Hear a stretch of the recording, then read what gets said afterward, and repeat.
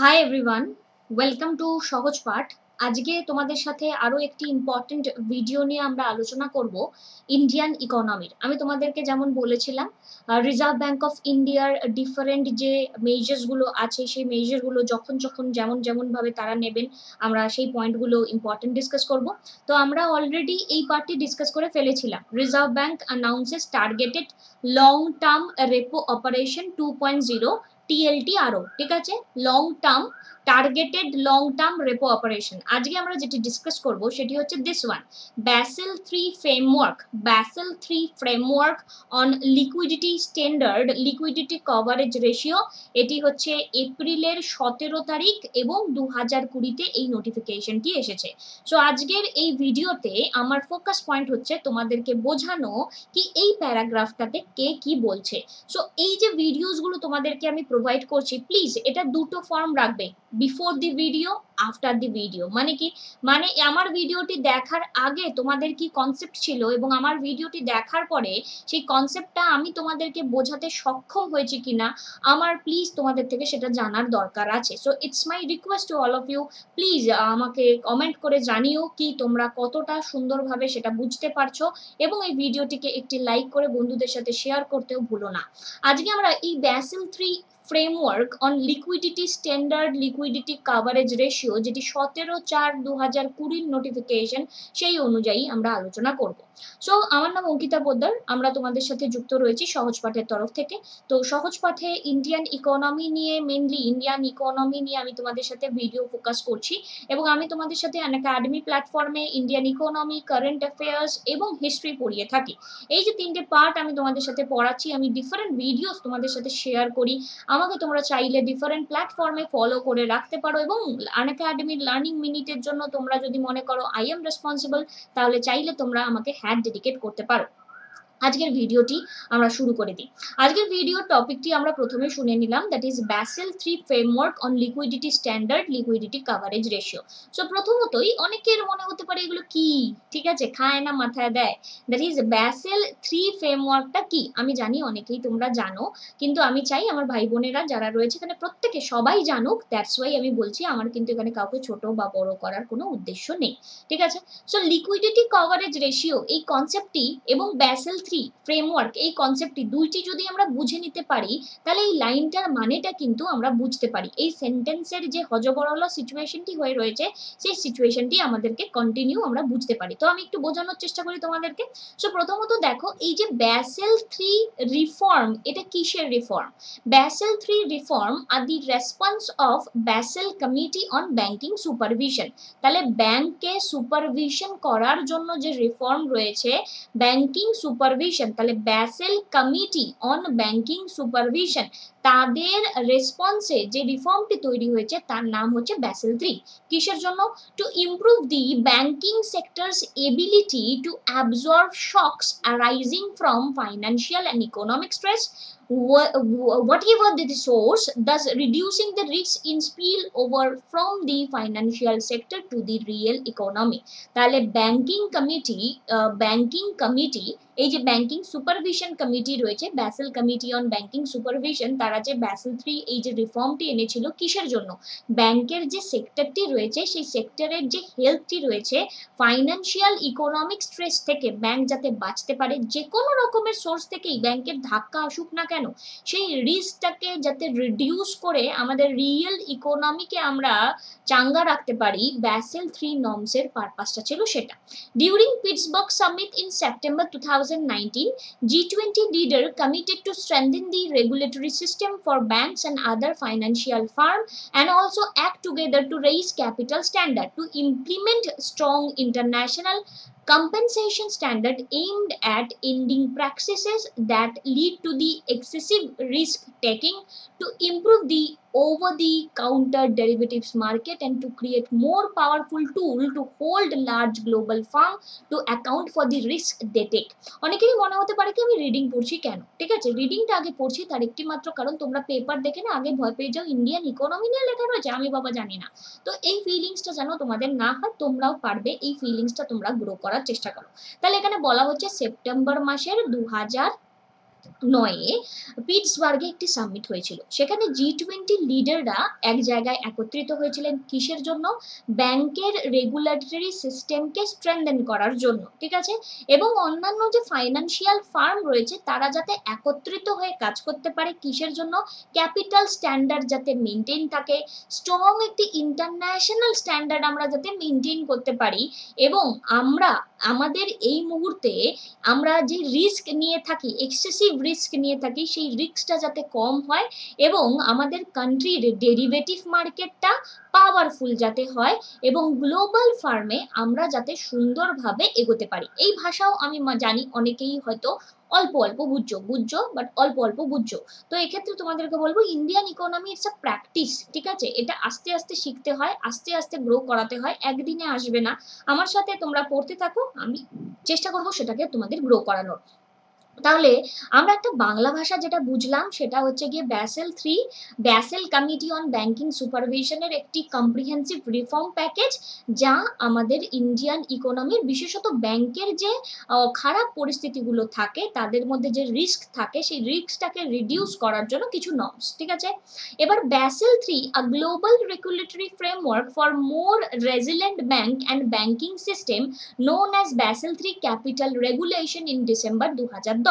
তাহলে এই যে ট্যাগলাইনটা দেখতে পাচ্ছ, Basel III, a global regulatory framework for more resilient banks and banking system, মানে এমন একটা ফ্রেমওয়ার্ক তৈরি করা ব্যাংক এবং ব্যাংকিং সিস্টেমের জন্য যার এই ফ্রেমওয়ার্কটা আমাদেরকে ধাক্কা পাওয়া থেকে আটকাবে, ঠিক আছে? ডিসেম্বরের 2010 এই পয়েন্টটা বলা হয়েছিল। এবার মাইন্ড ম্যাপটা আমরা একটু দেখে নিই। তোমরা জানো আমি তোমাদের সাথে মাইন্ড ম্যাপের বেসিসে বেশ কিছুদিন ধরে আমাদের আলোচনা শুরু করেছি এবং আমরা এভাবেই কিন্তু আগামী দিনে এগোবো। তাহলে Basel III এটার সাথে জড়িত হয়েছে কে? BCBS, that is Basel committee on banking supervision.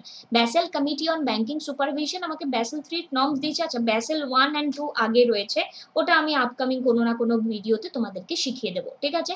Basel committee on banking supervision Basel III এই যে নর্মস এনেছে, এই Basel III নর্মসটা আমরা কোথায় পড়লাম? পিটসবার্গ সামিট ইন সেপ্টেম্বর 2009, ঠিক আছে? Pittsburgh summit September 2009।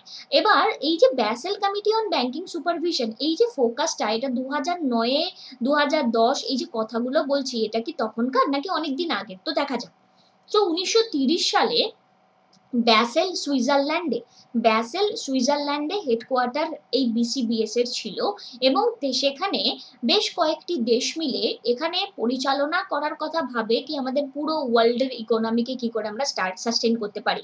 তো এরা দেখো চেষ্টা করে স্ট্রেনথেন দি regulatory system of banks and financial stability, ব্যাংকের মধ্যে যাতে একটা প্রপার রেগুলেশন সিস্টেম থাকে এবং ফাইন্যান্সিয়াল স্টেবিলিটি যাতে বজায় থাকে, তার জন্যই ব্যাসেল নর্মগুলোর আসা শুরু হয়। এবার এই Basel III, a global regulatory framework for more resilient bank and banking system, আমরা আগেতেই এই ট্যাগলাইনটা পড়লাম। এবার এই Basel III capital regulation implement হয়েছে এপ্রিল 1, 2013 থেকে in India in phases and it will be fully implemented March 31, 2019। তাহলে এখানে তোমাদেরকে যেটা মাথায় রাখতে হবে, Basel III এর ইমপ্লিমেন্টেশনটা হচ্ছে গিয়ে এপ্রিল 1, 2013 এবং এটা ফুললি ইমপ্লিমেন্ট হচ্ছে মার্চ 31, 2019 এর মধ্যে, ঠিক আছে? তো অলরেডি এই ইমপ্লিমেন্টেশনটা তাহলে হয়ে গেছে, কারণ তোমাদেরকে এই দুটো ডেট দিলাম কারণ হচ্ছে রেগুলেশনটা এসেছে 2013-তে, ফুললি ইমপ্লিমেন্ট করার কথা বলা হয়েছিল 2019 এর মধ্যে, এবং এটা যে কমপ্লিট হয়ে গেছে ডেডলাইনটা কি ছিল এবং প্রপোজালটা কি ছিল তোমাদের ডেটটা মাথায় রাখা দরকার। ফাইন, দেখো এপ্রিলের 1, 2013 আর মার্চের 31, 2019, ঠিক আছে? আশা করি বুঝতে পারলে। এবার এখানে আরেকটা কনসেপ্ট যেটা আমরা প্রথমেই দেখলাম আমাদের টপিকটার মধ্যে লেখা রয়েছে Basel III framework on liquidity standard, liquidity coverage ratio. আমরা বুঝে গেলাম কি Basel IIIটা কি জিনিস। এবার যদি আমাদেরকে বুঝতে হবে লিকুইডিটি কভারেজ রেশিওটা কি জিনিস, তো লিকুইডিটি কভারেজ রেশিওকে নিয়ে আমরা রিসেন্টলি নিউজে অনেক কিছু পাচ্ছি। So liquidity coverage ratio is the proportion of high liquid asset set aside to meet short term obligation, ঠিক আছে? এরা হচ্ছে গিয়ে প্রপোর্শন কিসের? হাই লিকুইড অ্যাসেট, যাকে একটু সরিয়ে রাখা হয় শর্ট টার্ম যদি কোনো অশান্তি তৈরি হয় ব্যাংকের মধ্যে, সে যাতে তাকে বাঁচাতে পারে। The ratio is calculated by dividing a banks high quality liquid asset by is total net cash flow over a 30 days stress period, 30 দিনের স্ট্রেস পিরিয়ডে এই লিকুইডিটিটা অ্যাসিওর করা হয় কিভাবে? ডিভাইডিং আ banks high quality liquid asset, ব্যাংকের যে high quality liquid asset আছে, by the total net cash flow, by the total net cash flow over a 30 days stress period. এবার এইটা তো গেল বইয়ের ভাষা বা একটা প্রপার ডেফিনেশন। এবার যদি আমরা নর্মালি আসি, ঠিক আছে, এলসিআর কে নিয়ে। সো এলসিআর এর ফুল ফর্মটা তোমাদের মাথায় রাখতে হবে, liquidity coverage ratio. Liquidity coverage ratio নামের মধ্যেই একটা ফিল আছে কি লিকুইডিটিকে যে কভারেজ দিচ্ছে, ঠিক আছে, যে রেশিওটা। তো এই এলসিআর প্রমোট করছে শর্ট টার্ম রেজিলিয়েন্স, মানে সহনশীলতা, কাকে? ব্যাংকে, টু পোটেনশিয়াল লিকুইডিটি ডিস্ট্রাপশন, সম্ভাব্য লিকুইডিটির যে বিঘ্নটা ব্যাংকের আসতে পারে, সেই পার্টিকুলার এলসিআর এখানে বলছে ব্যাংকে সহনশীলতা দিচ্ছে, সহ্য ক্ষমতা দিচ্ছে, কিভাবে? By ensuring that they have sufficient high quality liquid asset, by ensuring, তাদেরকে জানানো হচ্ছে যে আমাদের কাছে হাই কোয়ালিটি লিকুইড অ্যাসেট রয়েছে, এইচকিউএল এ ফুল ফর্ম দিয়ে যেতে পারে, হাই কোয়ালিটি লিকুইড অ্যাসেট আছে to survive an acute stress scenario lasting for 30 days, last 30 দিনের মধ্যে যদি আমাদের খুব সম্ভাব্য একটি বিঘ্ন আসতে পারে লিকুইডিটিকে নিয়ে, তাহলে এলসিআর প্রমোট করছে সহনশীলতা, প্রত্যেকটি ব্যাংকে বলছে যে চিন্তার ব্যাপার নেই, আমাদের কাছে হাই কোয়ালিটি লিকুইড অ্যাসেট আছে। কেমন বলো তো? এখন আমাদের কোভিড-19 সিচুয়েশন চলছে, আমাদের হাইড্রোক্লোরোক্সিকুইনিনের অভাব, তো আমাদের এখানে অলরেডি বলা হচ্ছে কি চিন্তার ব্যাপার নেই, আমাদের কাছে ওষুধ আছে, পর্যাপ্ত পরিমাণে খাবার আছে, আগামী এতগুলি মাস আমরা ভালোভাবে চলতে পারবো। ঠিক তেমনি এলসিআর আমাদেরকে বলছে আগামী 30 মাসের মধ্যে কোনো অসুবিধা নেই, আমাদের কাছে হাই কোয়ালিটি লিকুইড অ্যাসেট আছে, কোনো রকম কোনো অশান্তি হলে এলসিআর বাঁচিয়ে নেবে, ঠিক আছে।